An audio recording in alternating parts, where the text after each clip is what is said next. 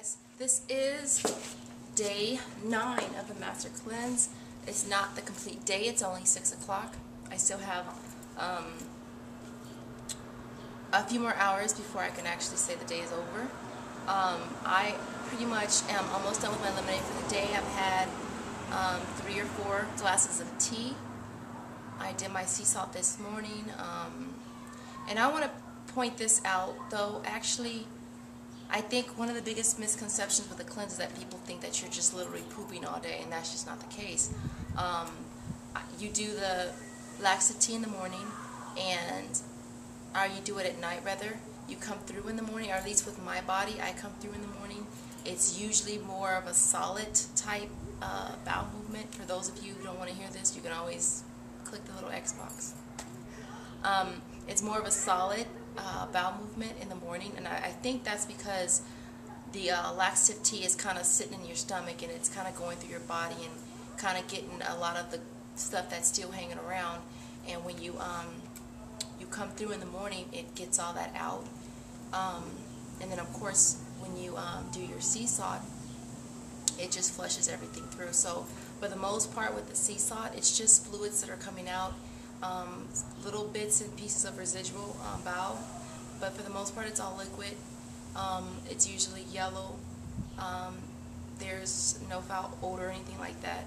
And the craziest thing about it is that it's like day 9 and there's still an accumulation of crap in you, and I think that's like the grossest thing when you think about it. You think that for a person that doesn't eat in 10 days, you would think that you would be emptied by like day 4 or 5, but in reality you're still actually going, which is one reason why I considered going a little longer than 10 days, but I've decided that I'm going to come off in 10 days.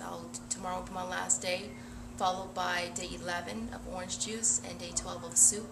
You guys know that I usually do the progressive soup. I never prepare my soup myself. That's one thing I should get into, but I do the progressive soup. It's low calorie. I think it's 90 calories per serving size, and it works for me. Someone asked me if I did before and after pictures. I've never done before and after pictures on the cleanse. I don't know why I've never done them before, but for the most part, I don't know if I completely say that the weight loss is superficial, because if you don't live a healthy lifestyle, afterwards, if you don't adopt new habits, new eating habits, then you're going to gain the weight back. And I cannot stress that enough with you guys that are trying to do this to lose weight. You will gain the weight back if you do not adopt new eating habits, and even incorporate some kind of exercise regimen pretty much daily. For me, in the past, I've always regained at least half of my weight back. And yeah, that's another reason why I'm going to stop at 10 days. I don't want to drop too much in weight. Like I said before, I'm already 125. So I'm down almost 10 pounds so far.